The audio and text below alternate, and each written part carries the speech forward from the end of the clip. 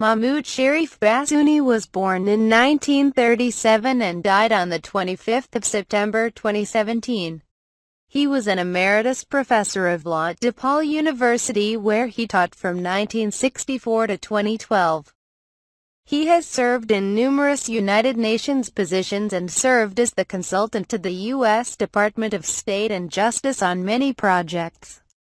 He was a founding member of the International Human Rights Law Institute at DePaul University, which was established in 1990.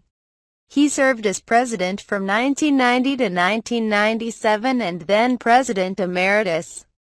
Professor Bassiouni is often referred to by the media as the godfather of international criminal law and war crimes expert.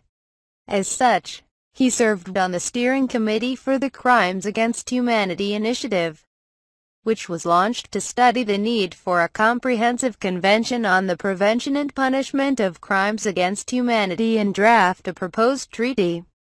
He spearheaded the drafting of the proposed convention, which as of 2014 is being debated at the International Law Commission. In 2010, Bassiouni donated his personal papers to the DePaul University Special Collections and Archives, where his materials are open to researchers.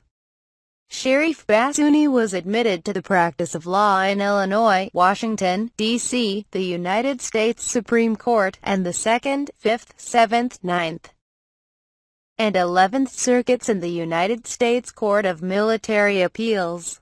He is also admitted to practice before the Egyptian Supreme Court.